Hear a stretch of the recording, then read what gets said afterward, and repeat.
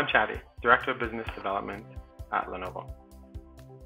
The need for communication service providers to transform their infrastructures to become more agile, more software-driven, more automated is a requirement to support the explosion of data that's generated from 5G.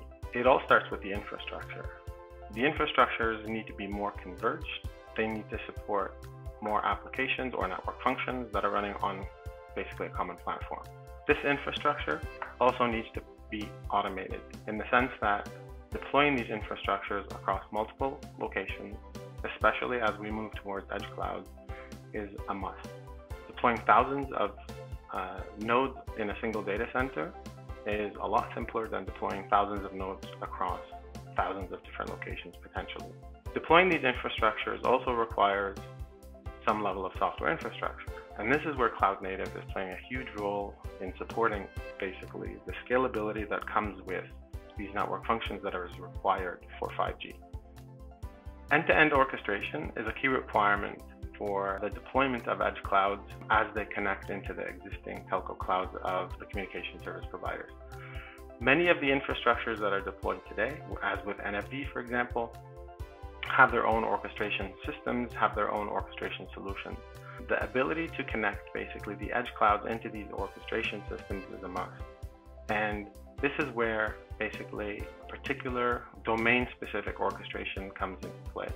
Domain-specific orchestration will handle all of the edge cloud deployments, will handle all of the SLAs that are associated with these different edge applications that need to be deployed across this infrastructure.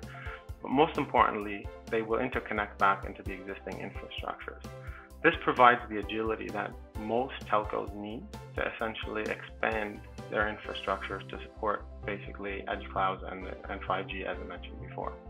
All of this requires some high level of automation that essentially ensures that the infrastructures, as well as the applications that are running on these infrastructures, have some level of autonomy.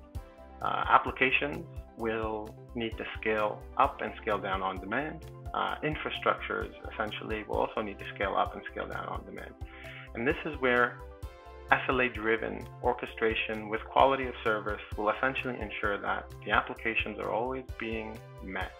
The application SLAs are always being met, no matter basically the circumstances. So automation from a deployment perspective, but automation from an operations perspective becomes extremely critical in essentially defining these infrastructures and defining these solutions.